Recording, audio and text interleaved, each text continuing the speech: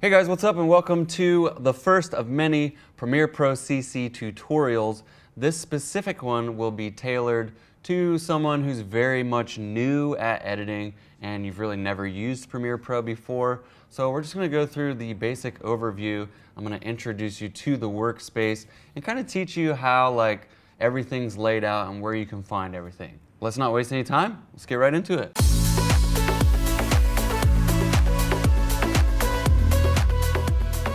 So when you open Premiere for the first time, you're going to be greeted with this window. This is where you're going to select a new project or open an old project that you've already worked on. And what we're going to do is just start a new project. And when you get here, we're going to name this project Intro to Premiere Pro.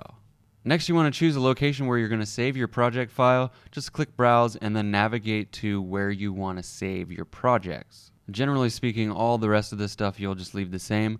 We'll get to more of that in a later video. And just click OK. And what you're seeing now is the empty shell of Premiere Pro. And you'll get to know this workspace really, really well. This is the editing workspace. If you look along the top row here, you have a bunch of different options for what you want to do. You have a workspace for assembly, editing, color, effects, audio, graphics, and your libraries. So just below the workspace toolbar is your first panel, and this is the source panel. This will be where you preview all your video clips and then choose your in and out points to drag them into the timeline. To the right of that is the program monitor, and this will be what your timeline is outputting. So once you start putting clips down below in this timeline here, they will show up in your program monitor here. And in the bottom left, this is where you can find a lot of your most used panels. Project panels here. If you just click over at the top to the media browser, you can see where you can find all your files this way. Libraries, information on the selected clips, effects, this is where you'll find presets, your color grading presets, audio effects, audio transitions, video effects, video transitions, and the favorites folder. Next is markers and your history.